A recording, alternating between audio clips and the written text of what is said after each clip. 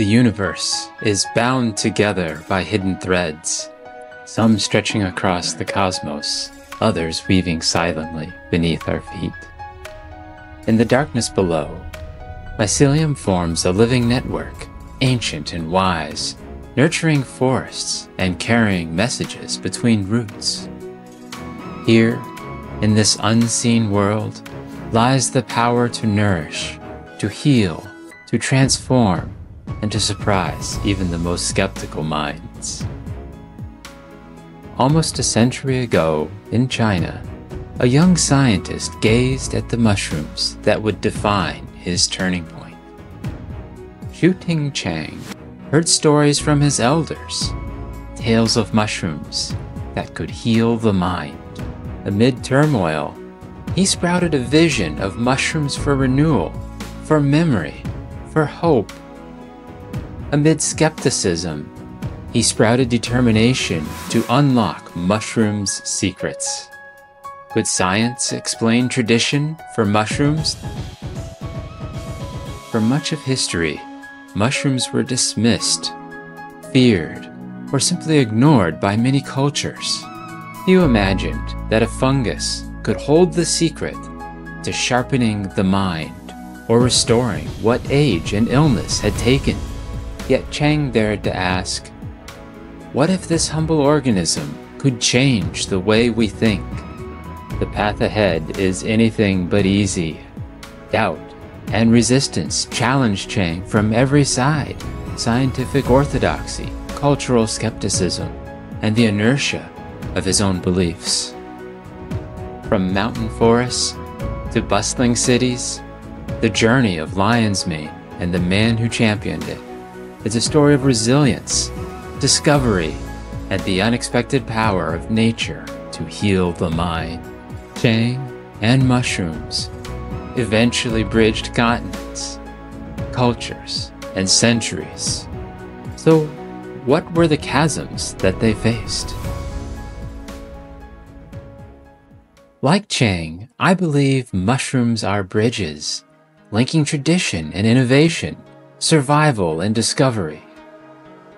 Shu-Ting Chang was born in 1930 in Guli Village, Shaanxi Province, a place shaped by hardship and resilience. His childhood unfolded amid the upheaval of war, famine, and political change. Waves of conflicts forced families, including Chang's, to rely on the land and on each other for survival. Mushrooms, like lion's mane, were prized in local markets, valued as both delicacy and medicine. Chang once wrote, "In my home village, mushrooms were always a welcome sight, both for the table and for the medicine cabinet." After the wars, Chang's family sent him to Taiwan to seek a future shaped by knowledge and opportunity. At National Taiwan University, Chang immersed himself in botany and microbiology, absorbing both tradition and the latest science.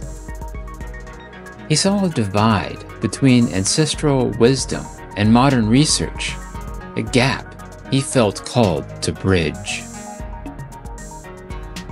This realization became Chang's defining purpose: to unite the healing traditions of his childhood with the rigor of scientific discovery. Graduating with top honors, Chang earned his bachelor's in 1953, then traveled to the United States for his master's at the University of Wisconsin. In Wisconsin, he plunged into Western science, determined to connect East and West through fungi. After earning his doctorate in 1960, Chang looked homeward, ready to bring new knowledge back to Asia. So he began his career at the Chinese University of Hong Kong, launching a journey that would shape mushroom science worldwide. Chang's early challenges, war, migration, and cultural skepticism, became the roots of his mission to prove that mushrooms like lion's mane could heal, nourish, and inspire. Armed with knowledge and vision, Chang became ready to share his discoveries with the world.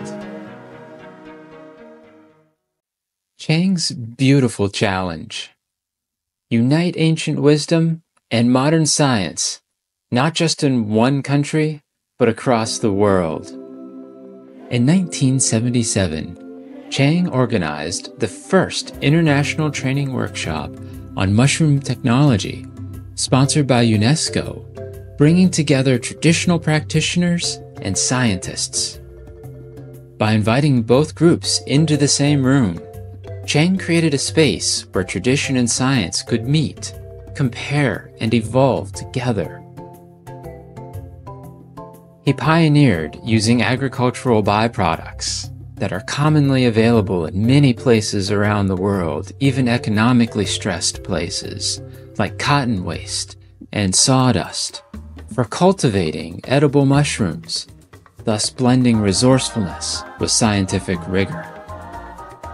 Chang then published his findings in both Chinese and international journals, validating folk techniques with evidence and opening doors for global adoption. He traveled to 72 countries, training scientists and farmers, and sharing methods that would transform mushroom cultivation on 5 continents. Chang's seminars and keynote addresses promoted the integration of traditional mushroom uses with modern science, inspiring a new generation of researchers. Among the many species he championed, lion's mane stood out for its long history in Chinese medicine, its promise for brain health, and its ability to grow from common, inedible scraps.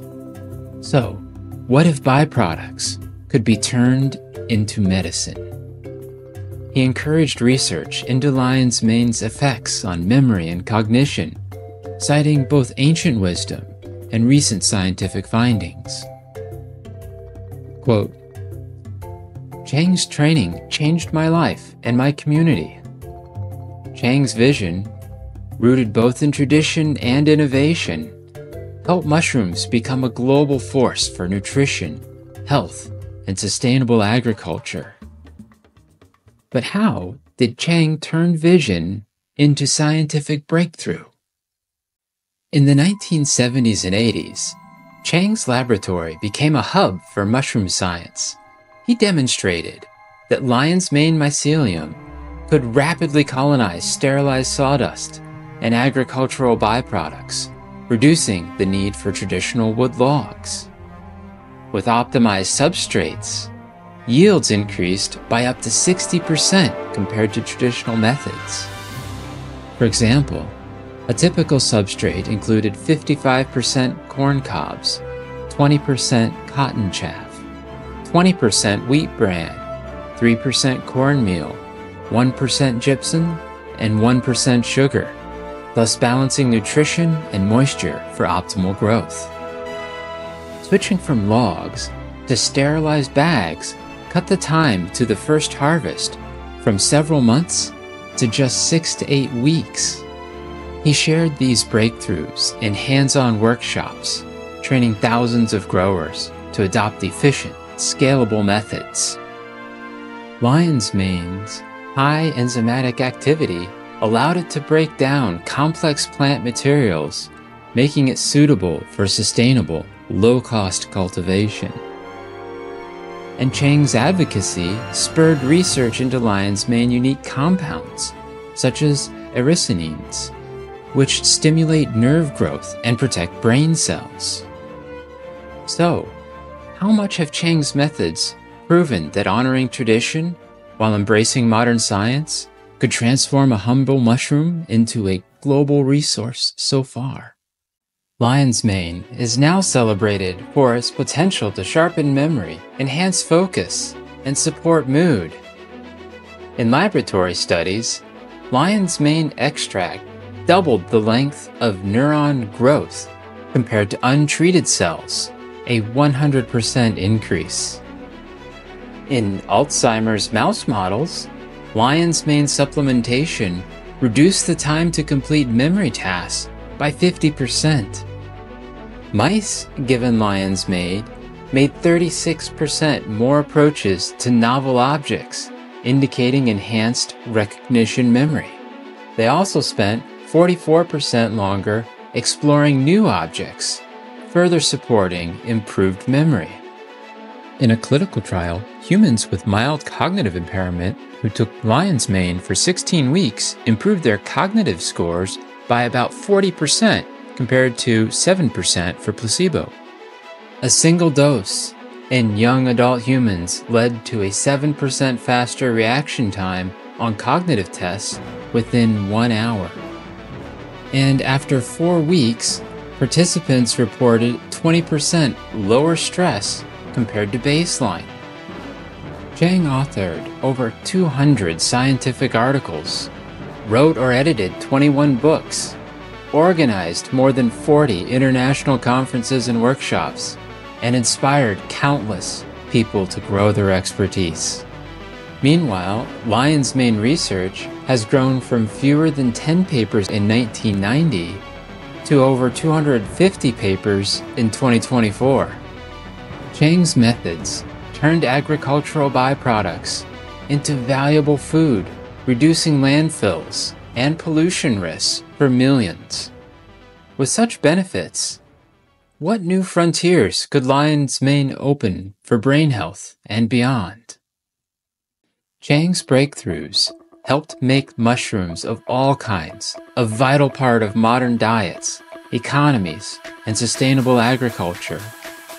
Since the 1970s, global mushroom production has soared from under 1 million to over 40 million metric tons per year, meaning a more than 40-fold increase in mushrooms available in just 5 decades, in no small part fueled by Chang's vision and training across 72 countries. Mushroom farming now supports over 100,000 jobs in the United States, and smallholder farmers in India and Vietnam, for example, report annual incomes of $20,000 to $50,000 per hectare, which is often double or triple that from traditional crops. Lion's mane, once rare outside Asia, is now a staple in health food stores and kitchens worldwide, with the mushroom market projected at $136 billion by 2032. Lion's mane mushroom is poised for a bright future, driven by its potential in brain health, nutrition, and sustainability. What will the next generation discover about mushrooms? I'm Benjamin Ashpole, certified forager, gourmet grower, and founder of the marketing agency called NourishCap. My journey with mushrooms began with learning to find them from my grandparents. Now that I take lion's mane daily, I notice sharper focus and mental clarity, benefits that science can explain thanks to the research by Chang and others. For me, mushrooms are more than a career. They're a lifelong source of wonder, nourishment, and connection. So if you're ready to try lion's mane, check out my recommendations in this video's description box. Each link supports this channel at no extra cost to you. On my channel, you'll find guides, reviews, and stories for anyone curious about understanding, growing, or working with mushrooms. Subscribe for more stories about amazing mushrooms and the heroes behind them. Visit NourishCap.com for resources, updates, and to connect with the global mushroom community or to sponsor future episodes. At NourishCap, we help growers, educators, and entrepreneurs thrive in the mushroom industry. Stay curious and keep exploring the wonders under the cap.